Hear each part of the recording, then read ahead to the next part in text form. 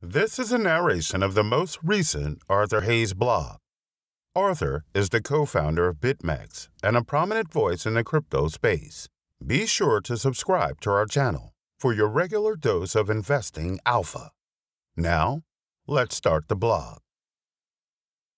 Max bidding. Whenever I step onto a tennis court, my sole desire is to atomize any green felt ball that flies over the net. However noble this pursuit, it typically leads me to rushing my shots and using too much power. I end up with way more unforced errors than winners. But even at nearly 40, I can't seem to shake the desire I've had since I was 16 years old, to smash forehand, down-the-line winners. Thankfully, I realized early on that becoming a professional tennis player was not in the cards for me. In high school, I, along with many of my tennis teammates, joined the squash team during the winter. The squash and tennis coach were the same crotchety man, and he was also my 8th grade English teacher. I had quite a temper on the court in my youth, and if I gave my racket so much as a love tap on the wall or floor, he kicked me out of practice. Good man. Anyway, the thing he taught me early on in my squash training was that you cannot hit winners. Due to the size of the court and players' ability to hit off the back and side walls, a decent player will be able to dig out any ball. You can never overpower your opponent. In fact, the more power you use, the more time you give to your opponent. Instead, the best squash players put their opponent in a compromised position first, and then select the appropriate shot to force an error. By no means am I any sort of Gaultier. I have seen him play in Hong Kong, and he is truly a special human. But I have a few favorite patterns I use to get my opponent out of position. I favor my backhand drop shot, which I use to bring my opponent to the front wall. If my shot is good, then the only real response available to my opponent is a hard and deep cross-court passing shot, or maybe, if they possess a deft touch, a high and deep lob. In any case, my retort is always a tight forehand rail, i.e., a shot straight down the sidewall. This shot is harder for me to hit, because I am forced to either volley or hit my opponent's ball before it hits the back or sidewall in order to take time away from him. The easier option is to wait for the ball to bounce off the back or side wall, but if I wait too long, then my opponent has time to recover to the tee and get back into prime position. Should my rail be true and tight, then my opponent is sent backpedaling, chasing a ball moving away from him. He must run the farthest distance possible on the court, from the left-hand front wall to the right-hand back wall. This is much harder than running to a ball coming towards you. If my opponent gets to the ball, he will hit a neutral to weak rail down the line shot. At that point, I typically hit a deep cross-court forehand. He responds with the rail, and then I drop him again on my backhand side. And then the pattern repeats. At some point, he tires and cannot retrieve my ball. The realm of finance is no different than a heated squash match.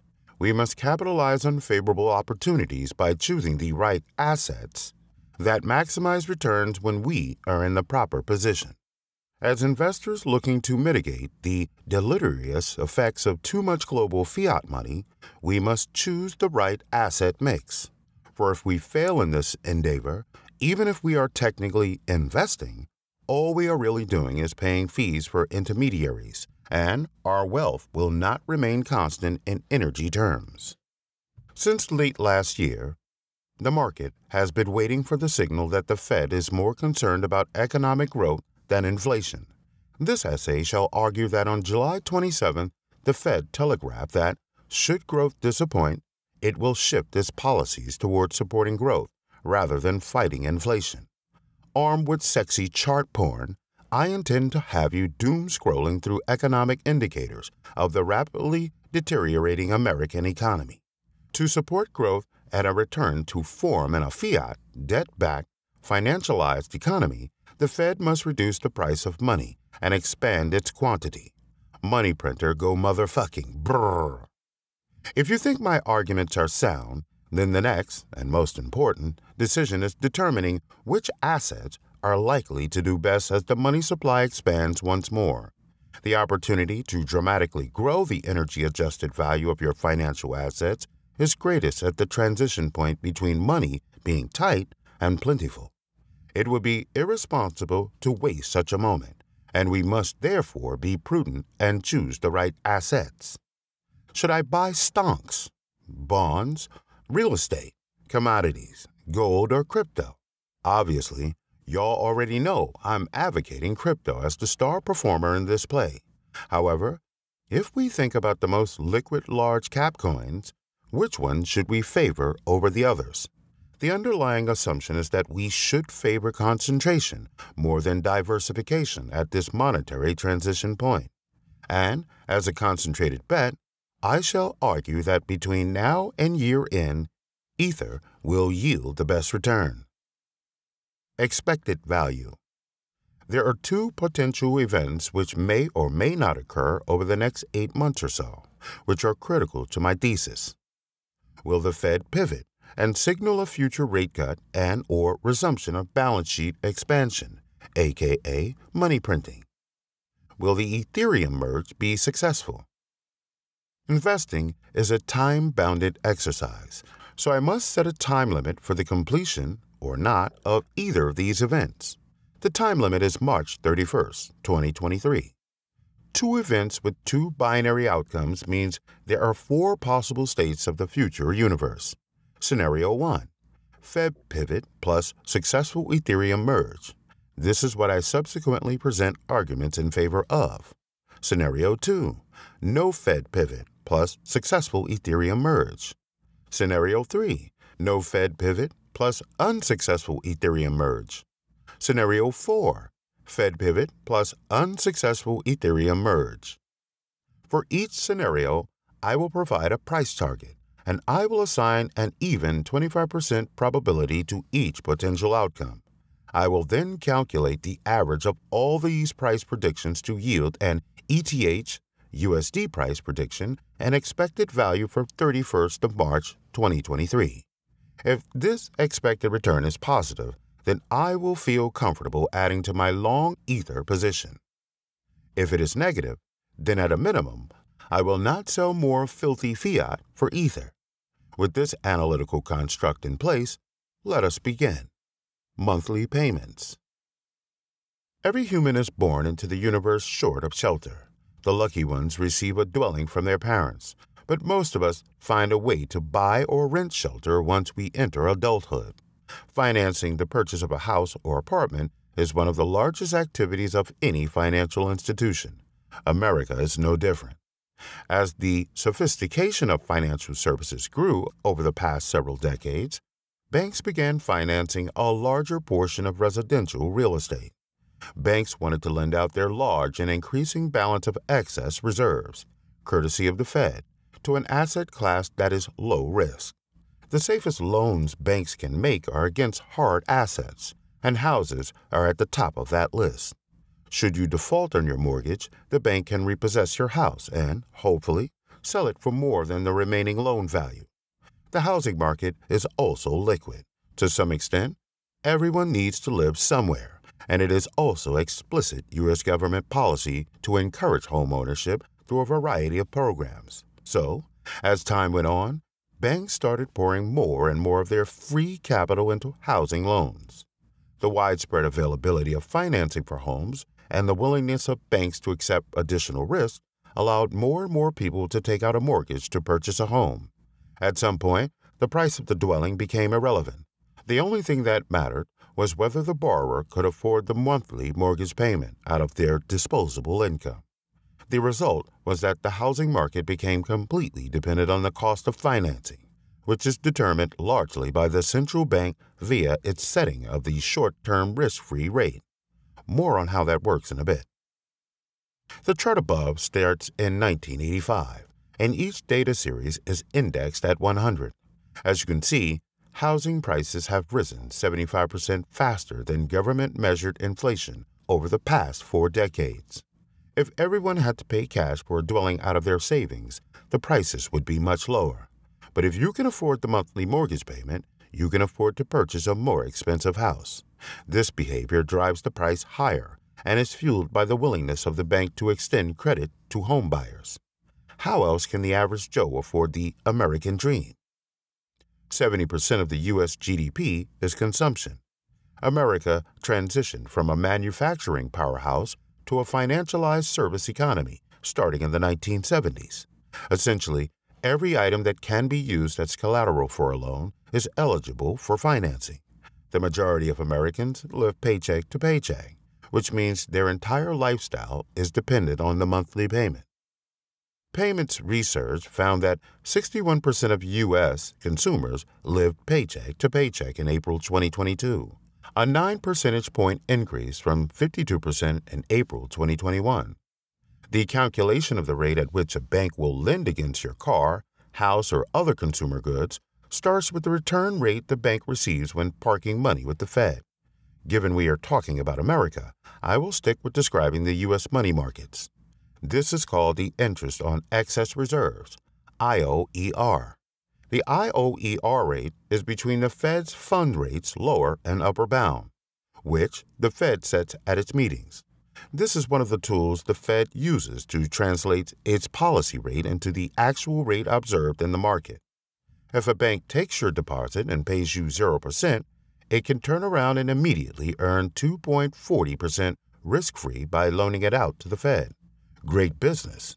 Given the market is competitive, if Bank A offers a 0% deposit rate to consumers to make a positive 2.40% spread, Bank B could offer a 1% deposit rate in order to steal business from Bank A and still make a positive 1.40% spread. The banks will thus compete by offering higher and higher deposit rates until they closely match the IOER offered by the Fed. If the bank must pay a deposit rate closer to the IOER, then it must charge a higher rate than the IOER when it lends against other collateral. The popular fixed-rate American mortgage is a bit more complicated to price due to the prepayment-free option given to homebuyers. However, a similar principle applies. The more expensive the risk-free rate is with the Fed, the more expensive your mortgage rate will be. The chart above clearly shows that the higher the Fed sets interest rates, the more Americans pay to finance their homes. This is extremely important to the health of the U.S. consumer, as the monthly mortgage payment represents a large percentage of the median household's disposable income. Mortgage rates started the year at around 3% and are now slightly above 5%. As a result of this change, and as illustrated by the chart above, the median U.S. household balance sheet has deteriorated by more than 10%. This is obviously only true for those currently seeking financing to purchase new homes, but the mortgage rate is just one aspect of the equation. The bigger issue is that the loan amount continues to grow faster than inflation.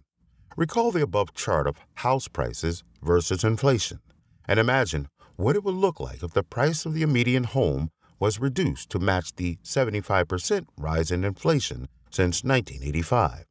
The household balance sheet would be something like this. Under this scenario, households would have a much larger percentage of income left over for other necessities. The more the median household's finances are stretched by the cost of financing their mortgage, the more likely they are to resort to other consumer finance instruments, like credit cards, to afford life's other essentials. These charts above clearly show that households have resorted more and more to using credit to finance their existence.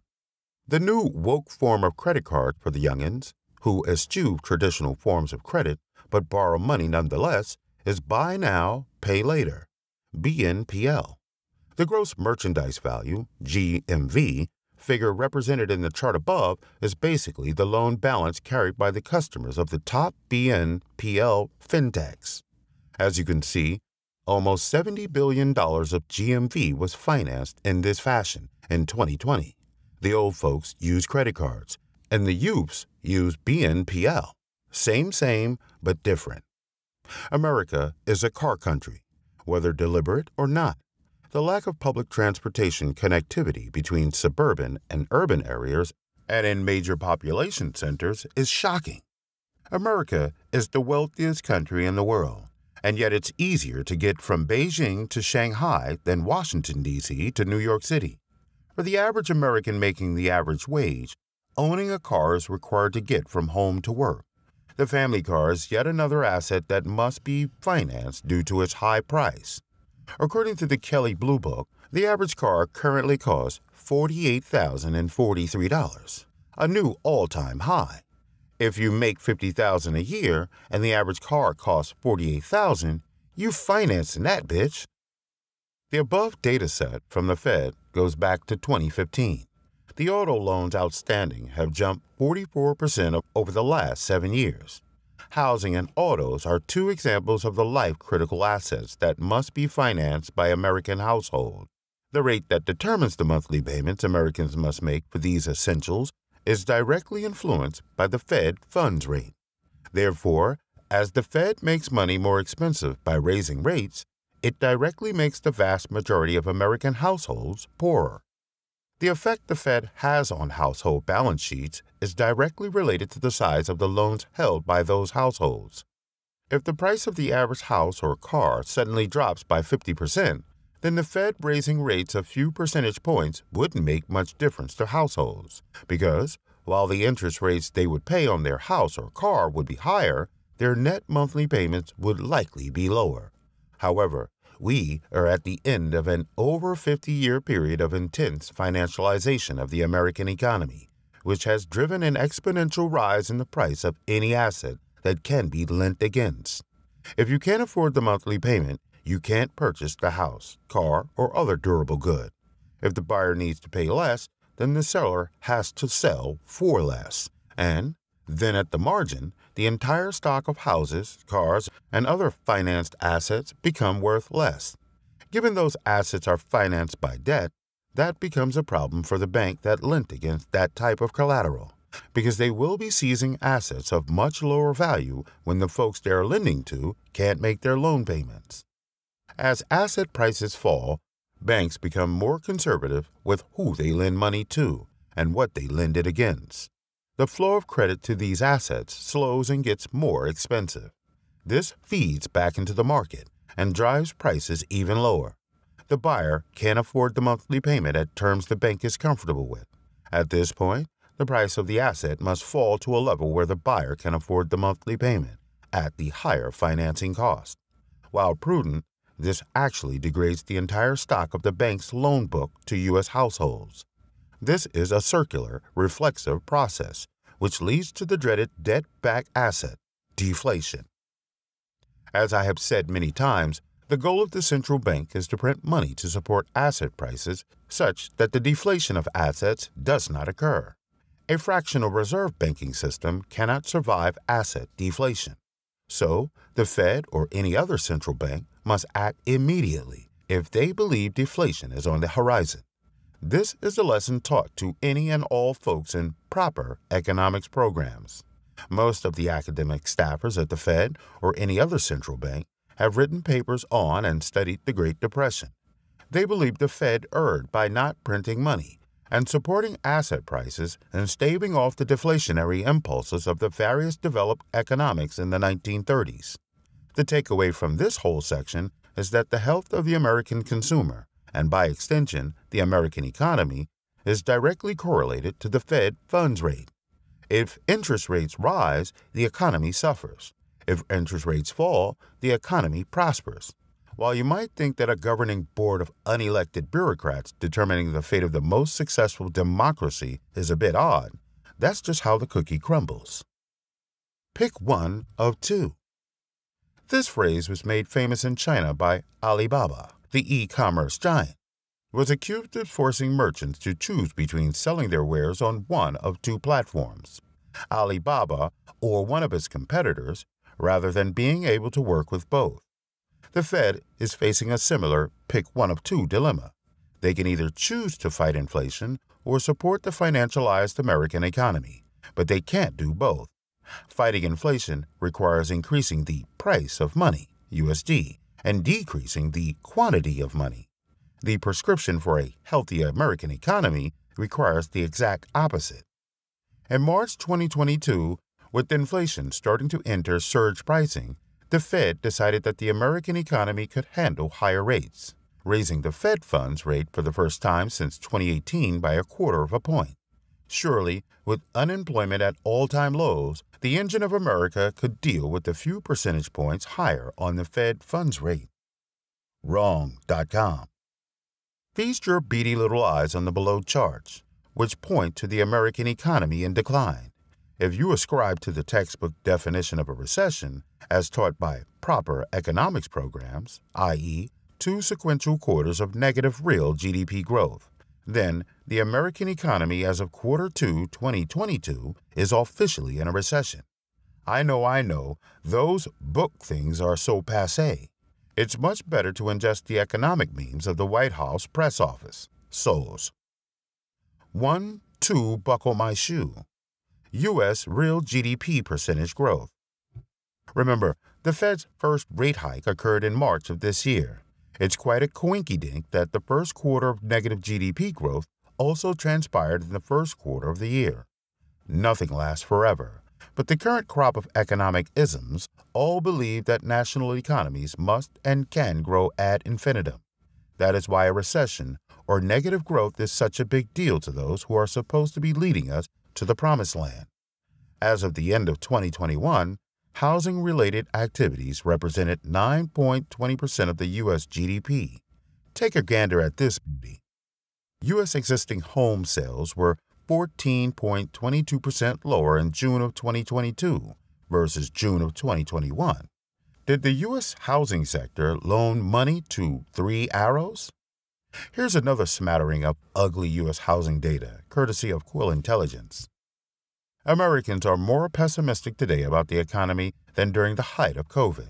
Let me say it again for the folks in the back. Millions of people died due to COVID in America, but people are more despondent today. Rhetorical question. Would you rather have the Fed funds at 0% or a cure for COVID?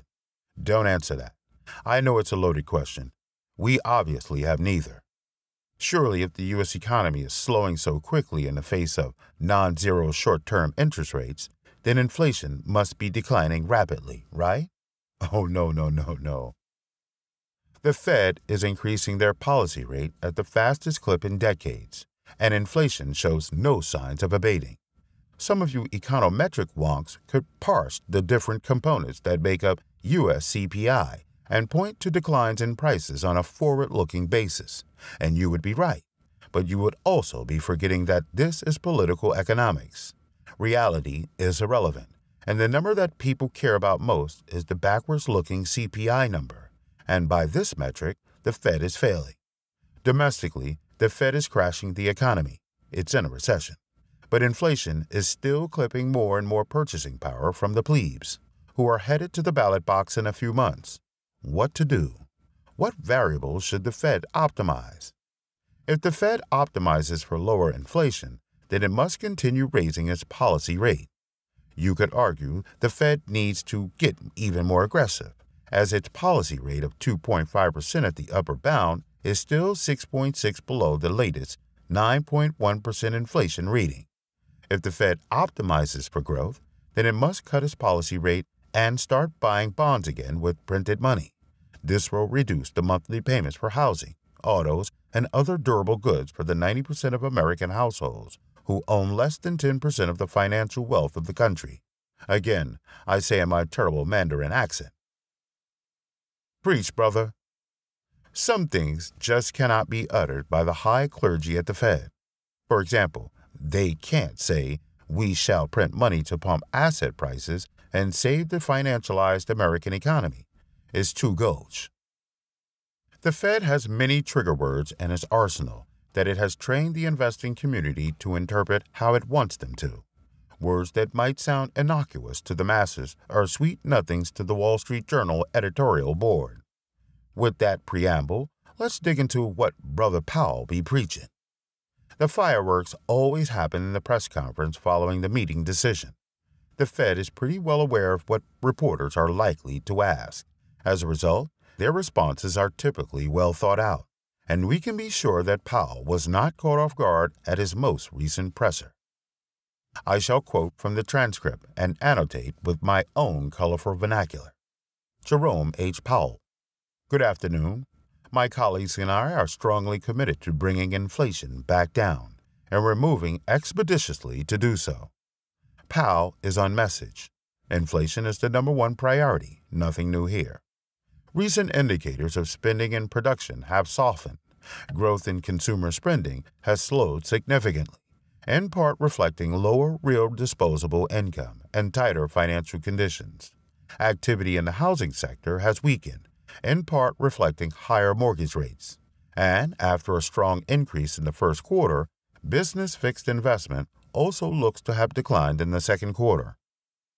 Powell is acknowledging the weak U.S. economy.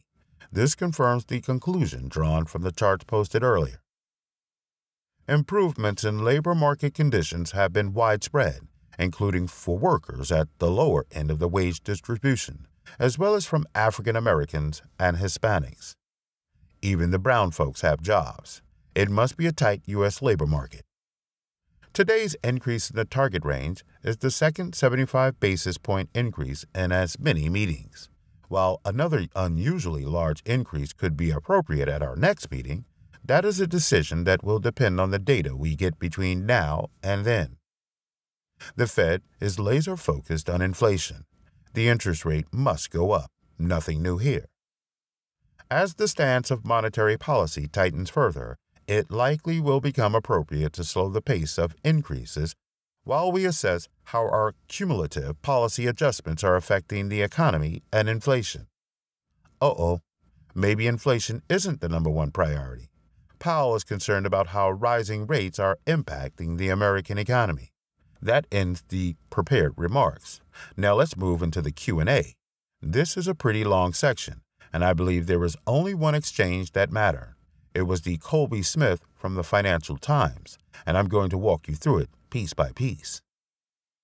Question. Thank you so much for taking our questions. Colby Smith with the Financial Times.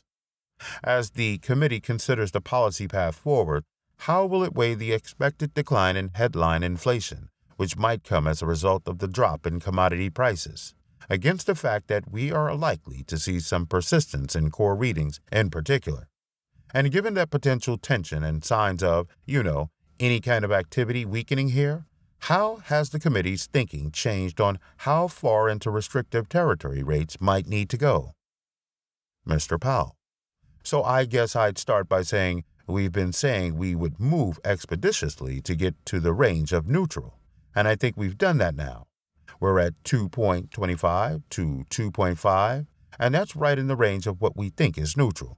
So the question is, how are we thinking about the path forward? So one thing that won't change is that our focus is going to continue to be on using our tools to bring demand back into better balance with supply in order to bring inflation back down. That'll continue to be our overarching focus. We also said that we expect ongoing rate hikes will be appropriate and that we'll make decisions meeting by meeting. Let's pause there. This is a huge statement.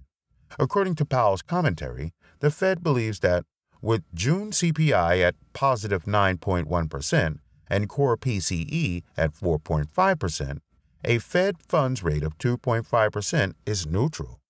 That is quite surprising, given 2.5% is definitely below both 9.1% and 4.5% by a fairly substantial amount.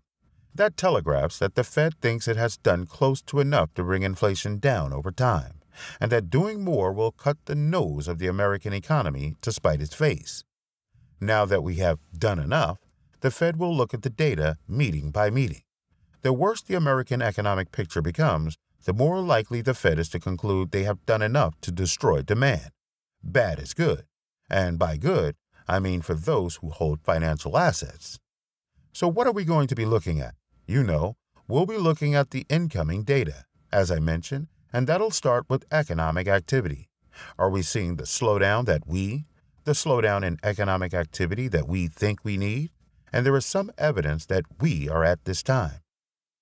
Brother Powell wants to know how bad the plebes be hurting.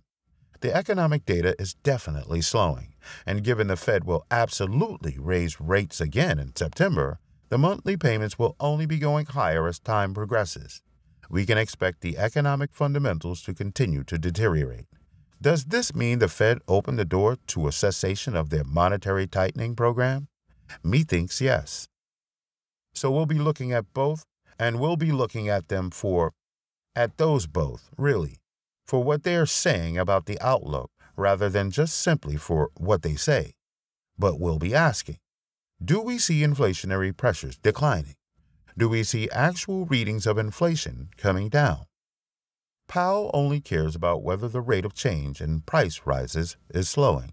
If inflation was at positive 9.1%, but declines to positive 8.0%, in the Fed's worldview, inflation is declining.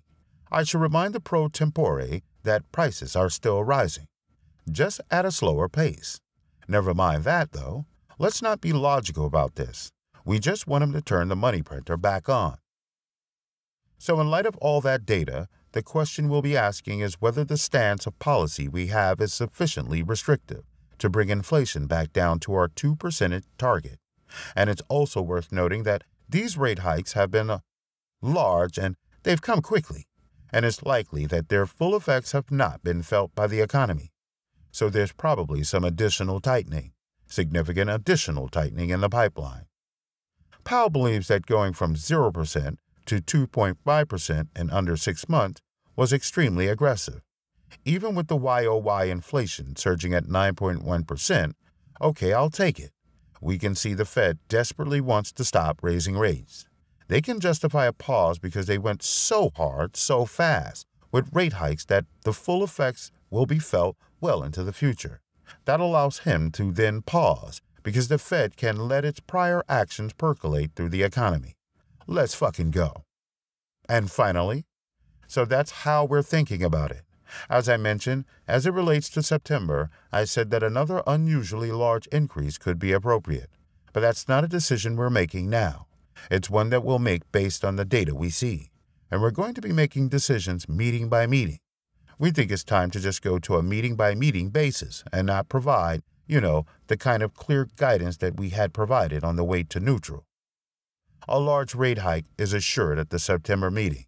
The market is currently pricing in a 50 BPS hike in September. What is now in play is a subsequent pause at the November meeting. That is what the market cares about. And with short-term rates at 3% by the end of September, those monthly payments are going to be awfully unaffordable to the American plebe. My macro-risky asset indicators all rallied after the Fed meeting and held the gains into the Friday close. While that is impressive, we need some context.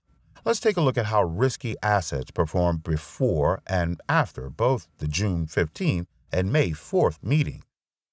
In both the June and July meetings, the Fed raised rates by 0.75%, and the expectations for the amount the Fed would raise at the September meeting barely budged. The September 30th, 2022 Fed Funds Futures contract was 97.53 on June 17th and 97.495 on July 27th. The market is clearly discounting a Fed funds rate cut well into the future. If we take a look at the change in the Fed funds future curve from July 26th, a day before the Fed announcement, versus August 2nd, there isn't much difference. If the curve shifts higher, it means the market expects rates to fall, and vice versa. The effective rate is 100 minus the futures price. To understand whether the market is starting to price in a relaxation of the Fed's monetary tightening campaign, let's focus on the expectation for the Fed funds rate as of December 2022. Risk markets continue to hold their post-Fed meeting gains, but forward-looking money markets derivatives point to no change. Who is right? I believe that as the economic data continues to worsen and the increasing price of credit further restricts financial activity, the negative growth story will trump persistent high inflation. Powell said the Fed had gotten to neutral, and now they need to observe the effects of the broader economy. If you want the Fed to turn the tap back on, bad is good. Furthermore, I trust in Bitcoin's ability to be a forward indicator of change to the availability of USD liquidity, and its recent jump in price suggests the Fed will be getting a bit more loosey-goosey with their monetary policy in the relatively near future. Let's explore what that timing might realistically look like. The schedule. Historically, past Fed chairs have announced large policy shifts at the Jackson Hole Symposium. If U.S. economic data continues deteriorating rapidly, the Powell pivot could be announced at this jamboree. The market's expectations of the policy rate change at the September meeting is baked in. However, between now and then, the Fed will have two additional CPI data points: July CPI, released August 10, and August CPI, released September 13. I'm no data sleuth, but it's entirely likely that the rate of price rises slowly by the second reading. That would give Powell the justification he needs to backslide into easing monetary conditions. Given that the November meeting is mere days away from an election, it would be quite bad for the Fed to dramatically alter its policy stance. Instead, the Fed will likely attempt to be as bland as possible so as not to distract from the ongoing politainment. Given the data, we are almost assured a 0.5% to 0.75% rate hike at the September meeting. Of course, the economic data could disappoint so badly that the Fed pauses in September, but I'm not of that view. This leaves the December meeting as the defining meeting for the remainder of 2022. We are trading that meeting. I fully expect the steadily climbing Fed funds rate to wreak absolute carnage upon the average American from now until the December meeting. The economic train wreck will be so obvious that even the spin doctors employed by the ruling party will have to admit the damage is real. With the election concluded, the Fed will have a free political hand to get back to business, the business of reducing Americans' monthly payments by loosening monetary policy. While the top 10% disproportionately benefit from a rise in financial asset prices, given that every facet of American life is finance, the plebes also need cheap rates to afford their lifestyles. Everyone is hooked on cheap money provided by the Federal Reserve. In position. We are now in position. The forward expectations of Fed policy point to easing. Risky asset markets have therefore most likely bottomed and will now trade on a future of cheaper and more plentiful U.S. dollars. But what shot should we hit? Outperform the denominator. In a world financial system priced in USD terms, the relevant metric to observe when picking an asset to preserve energy purchasing power is the asset value deflated by the rise of the Fed's balance sheet. I went over this in detail in Grow Up or Blow Up. To recap, let's observe how stonks, NASDAQ 100 and S&P 500, U.S. Real Estate Cash-Shiller Home Price Index, and Bitcoin, each divided by the Fed's balance sheet, have performed from the beginning of 2008 until the present.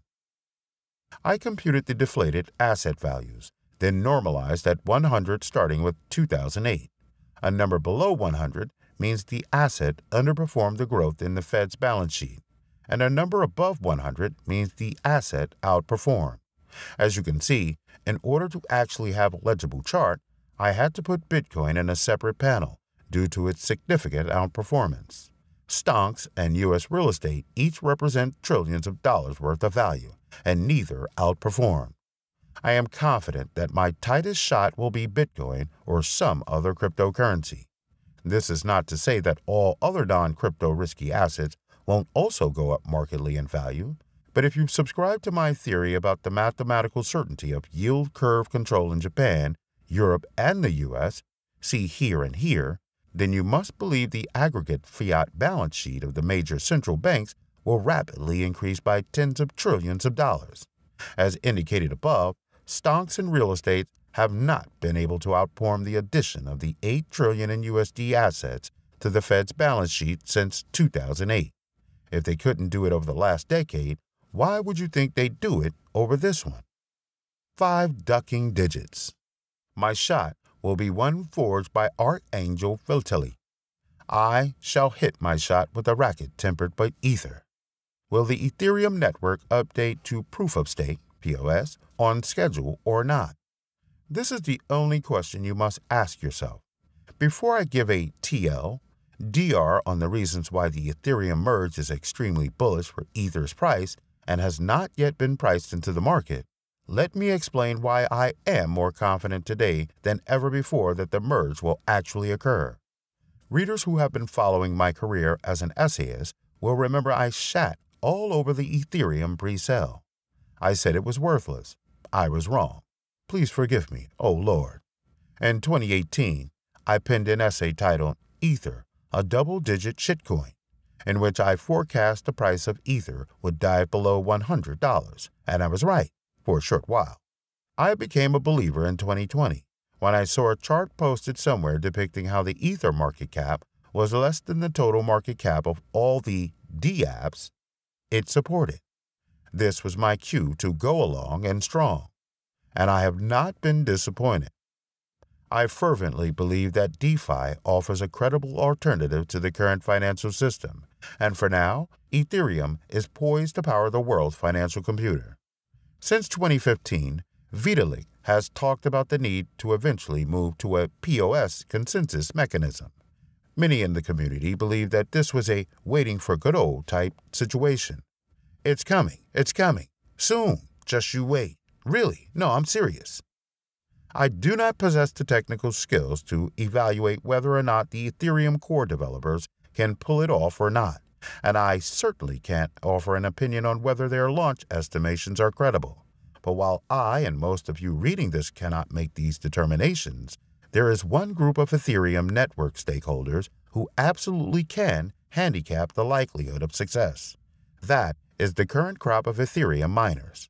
Miners who spent billions of dollars on GPU graphic cards are associated CapEx, can only earn revenue under a proof-of-work (POW) system. Kraken wrote an excellent blog post explaining the difference between POW and POS systems. When, if the merge occurs and Ethereum transitions from POW to POS, Ethereum miners' revenues will drop to nothing, and their equipment and facilities will become practically worthless. Unless they can find another chain with value to mine that provides the same marginal revenue as mining on Ethereum pre-merge, I highly doubt this is possible, given Ether is the second largest cryptocurrency by market cap, and there isn't another POW blockchain with a multi-hundred billion dollar market cap that can be mined using GPUs. So, when the miners start becoming vocal about the negative impacts of the merge, it's fair to surmise that the merge is an actual possibility. Chandler is aligned with the Chinese Ethereum mining community. He is quite an impressive individual, and I have known him for many years. I do not doubt his resolve to do this. After I read his tweet, I pinged some of my other contacts in the Chinese mining community. I asked them if there was real momentum behind a potential airdrop or hard fork to form an Ethereum chain based on POW. One guy said, absolutely, and added me to a WeChat group where serious individuals are discussing the best way to achieve this reality. Another friend said that this is absolutely going down, and Chandler had already reached out to him for his support. Again, after the merge, the Ethereum miners' machines will become worthless overnight unless they can mine on another chain that has value. I have serious doubts about whether an ETH POW chain has long-term viability, but for now, let's just assume it will exist at a significantly non-zero market cap for a number of months. The more important point is that the miners would not embark on this journey and spend valuable political capital within the community if they did not believe the merge would happen on schedule-ish. So if the merge will most likely happen sometime in Q3 of this year, or at the latest, Q4, then the question is, has the market already priced in the merge? The Amber Group published an excellent piece discussing all things merge. Here are the relevant takeaways. 1. The market expects the merge to happen on or around September 19, 2022. 2. The ETH issuance per block will be reduced by 90% post-merge, which renders ETH a deflationary currency. 3. ETH staked on the Beacon chain will remain locked for another 6 to 12 months. Amber argues the merge will be akin to a triple halving. On the supply side, Ethereum is currently incentivizing both miners under POW and validators under POS. Signerage is paid by miners to produce new blocks at 2 ETH per block, and rewards are also being distributed to validators on the Beacon chain. after the merge, rewards to miners will cease, reducing ETH's issuance rate by 90%. This is why the merge is also colloquially termed the triple halving, a nod to Bitcoin's halving cycles. Demand for Ether is also expected to increase after the merge due to a number of factors. First, staking rewards for validators will immediately increase. Validators will receive transaction tips that are currently earned by POW miners, potentially boosting APRs by 2 to 4%. Furthermore, they will also begin to earn MEV, maximal extractable value, due to their ability to reorder transactions. Researchers at Flashbots, an R&D organization that studies the emergent behaviors of MEV, suggest that validator yields could increase an additional 60% due to MVV, assuming 8M staked ETH. Therefore, if the merge happened today, validators could expect to earn a total of 8 to 12% APR due to all the factors mentioned above. Most, if not all of this information hasn't changed in many months. What changed was the credit-driven collapse of crypto prices. Thank you, Luna, Terra USD, and 3 Arrows. This market dislocation created many forced sellers, and many hedge funds who went big into DeFi got third-degree burns, and any and everything related to DeFi got puked. This informative chart from Glassnode shows Ethereum's net unrealized profit, loss, NUPL. By timestamping the creation of new UTXOs, we can determine which addresses are in an unrealized profit or loss. Here is Glassnode's explanation of the concept. Just replace Bitcoin with Ethereum. If all Bitcoins were sold today, how much would investors stand to gain or lose? Or, to put it differently, how much Bitcoin circulating supply is at any given point in time in profit or loss, and to what extent? The takeaway here is that a large portion of traders got rickety-wrecked during the recent downturn. Margin calls forced otherwise huge DeFi bulls to cower in the corner, hoping to salvage some remaining value from their over-leveraged portfolios. Most of those who held are sitting on unrealized losses, as a large portion of the folks responsible for the influx of new capital this cycle, a lot of it institutional, paid the highs and are now underwater. But it's a long-term investment, right? TLDR, given all of the forced selling that occurred during the market drop and the poor financial positions that most crypto investors have been left in, the merge does not appear to be priced in, and we have an amazing opportunity to increase Ether positions at very attractive levels. So now that the dust has settled, the remaining faithful among us, either as holders of Ether or with filthy fiat to spend, must determine how significant we think the price impact of the merge will be, based on expected market conditions and or other contributing factors. Let me share a simple example to illustrate why I believe the merge will have an incredibly powerful impact on the price of ETH. Many of you trade stonks and understand at a basic level that a stonk is a claim of future profits of a company. But a company does not pay you a dividend and additional shares of stock. It pays you in fiat currency. And, furthermore, to use the services of a given company, you do not pay with the company's own stock, but with fiat currency. For Ethereum, the dividends or earnings you receive as a staker are paid in Ether, and you must pay in Ether to use the service. Stakers must also stake their Ether in order to earn dividends, requiring them to lock up their funds and effectively remove them from the market. And the more Ether that stakers stake, the more dividends they earn. So, it's probably safe to assume that most stakers will take the Ether dividends they earn and lock those up too.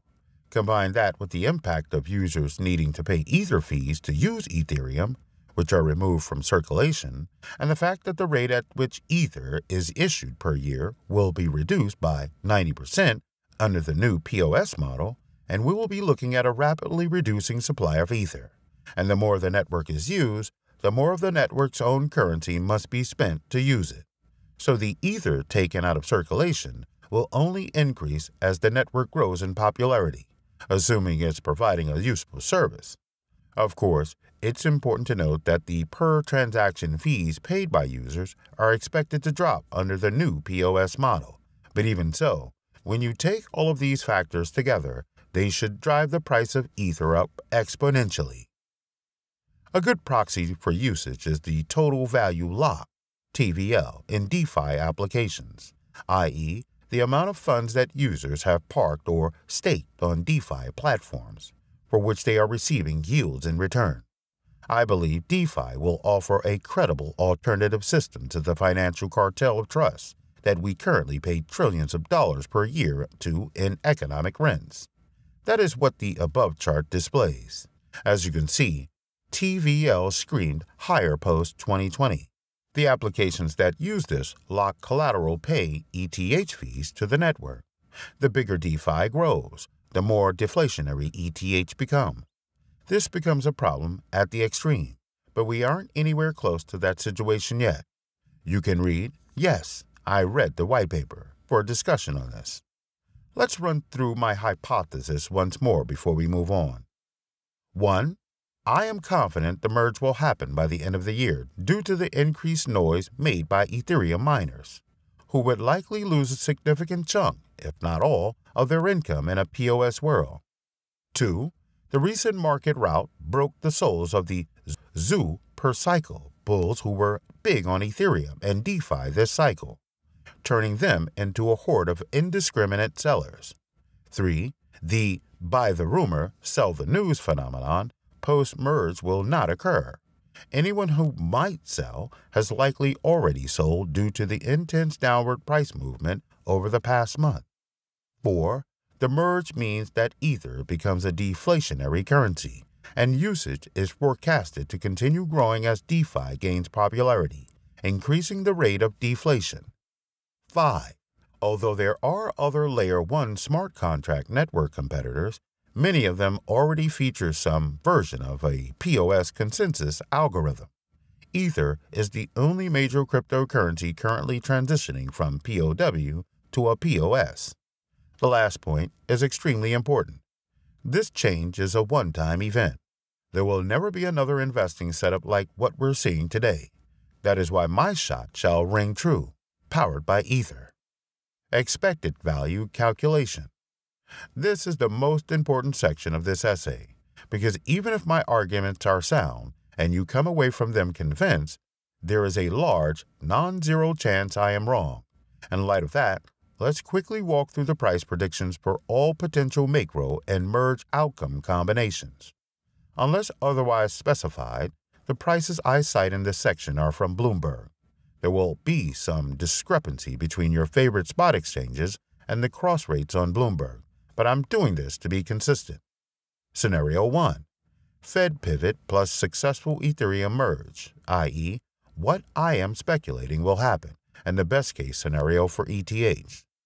In November 2021, the Fed was printing money, shitcoins were surging, and attention started shifting to the bullish narrative surrounding an upcoming 2022 Ethereum merge. Therefore, I will use $5,000, the psychological barrier Ether fell just short of at that time, as my price target for this scenario.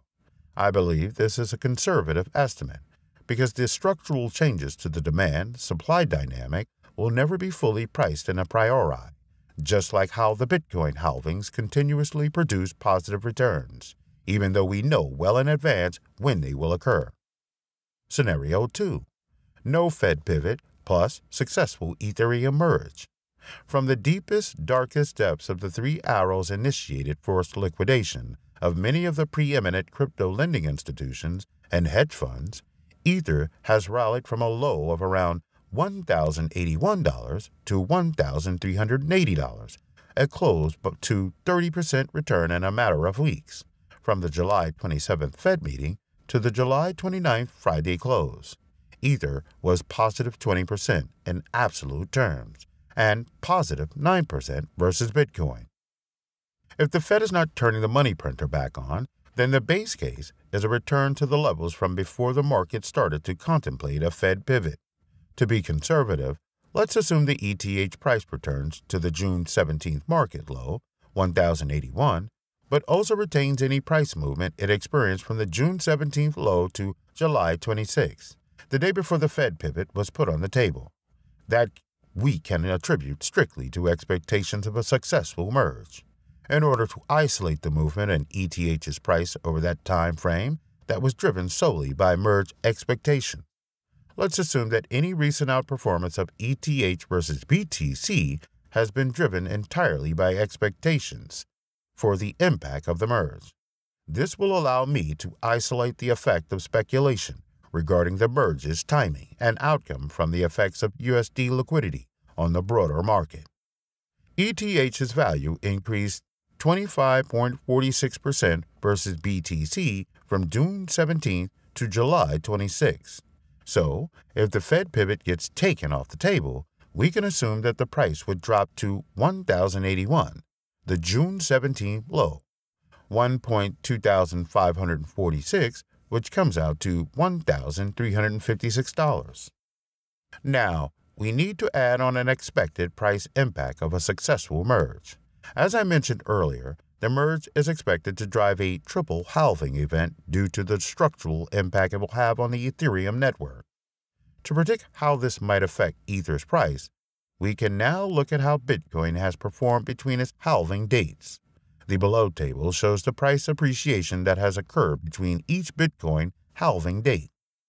Bitcoin is decentralized money. Ethereum is decentralized computing power. If Bitcoin has always gone up post-halving, it is reasonable to assume Ether will as well.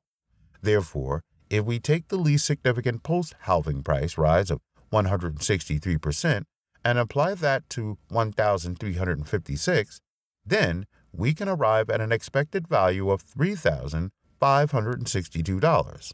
Please note, the 163% post-merge price performance is extremely conservative, as the total Bitcoin supply continued to increase each block after every halving, whereas Ethereum's supply post-merge, given current usage trends, should contract every single block. Scenario 3. No Fed pivot, plus unsuccessful Ethereum merge. No free money and no assistance from Archangel Philatech. Takes us back to the Dark Ages. That would be the recent low of $1,081, which is my price prediction for this scenario. Scenario 4. Fed pivot plus unsuccessful Ethereum merge. If the merge fails or is postponed, the Ethereum network will still work just as it does today. Many might be severely disappointed, but the value of Ether won't drop to zero. Solana, the 9th largest shitcoin, with a market cap of $13.5 billion, has ceased working for many hours multiple times over the past 12 months, and it is still worth a lot more than zero. Ethereum will be just fine if the merge doesn't happen on schedule. To calculate the impact this scenario will have on the price of ETH, let's use BTC USD price performance from June 17th to July 26th as liquidity beta to determine whether the price of ETH would have before a potential Fed pivot was on the table, and without merge-related excitement driving the price up, while still including any price movement we believe was driven strictly by recent USD liquidity conditions. From June 17th to July 26th, BTC increased 1.72% against USD, so we can estimate that the price of ETH would have also increased by 1.72% over that time frame in the absence of merge-related excitement, because again, we're assuming the merge is the only factor driving ETH's outperformance versus BTC. A failed or postponed merge would thus take us back to $1,081, the July 17th ETH low. Liquidity beta 1.0172 or $1,099, but in this scenario, we also get to experience the euphoria of more printed money. DeFi will continue to gain ground on TradeFi, and if the past is any indicator, Ether will suck filthy fiat into its orbit as the Fed expands the money supply once more. Ethereum rose almost 10x from the March 2020 lows when the Fed expanded USD global liquidity by 25% in the span of 1 year. To be conservative, I'll predict that Ether only rallies back to the current levels of $1,600, the expected value matrix. I assigned an even probability to the four outcomes. Obviously, you can play around with this basic model based on your opinions, but this is a simple starting point. I then calculated the return from the current levels to the expected price for each scenario, weighted those expected returns by their probability, and averaged all of them together, bringing us to the expected value. With an expected future value that is 76% higher than today, our March 31st ETH USD forward price is $1,600, current spot price, 1.7595 or $2,815. I believe I'm being extremely cautious with the outcome of Scenario 3, so this is a highly conservative estimate, and given the expected return is significantly above 0%, I can confidently deploy fiat into Ether. Execution. Let's evaluate our options for participating in this opportunity. Spot, physical Ether. This is the most straightforward option. If ETH is currently trading 70% cheaper versus my model, then I am willing to sell fiat and purchase Ether today. I get an added bonus when I will receive an equal amount of tokens from any POW Ether fork that appears. These ETH POW coins can be sold as soon as a centralized spot exchange lists any ETH POW pair. ETH USD futures.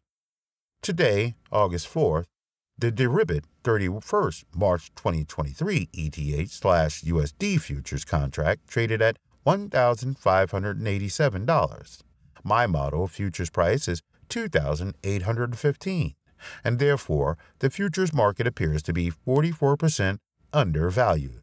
Therefore, if I wanted to express my trade using leveraged futures contracts, I should buy these contracts.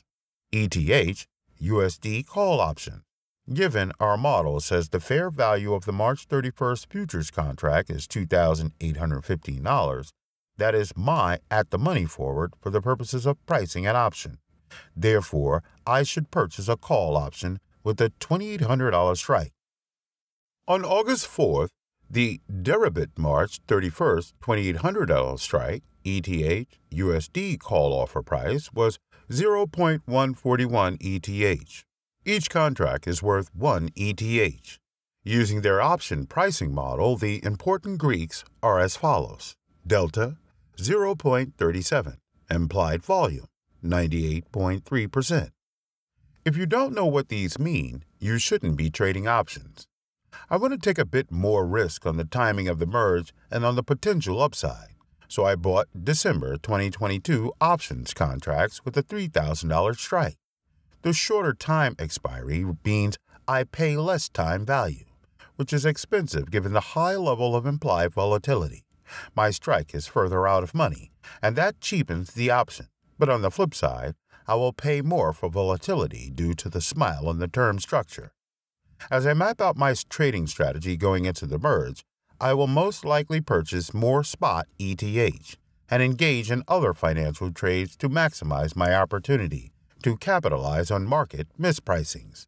There shall be many, just as there were during the 2017 Bitcoin chain splits. The end. Haters gonna hate, but my portfolio about to appreciate.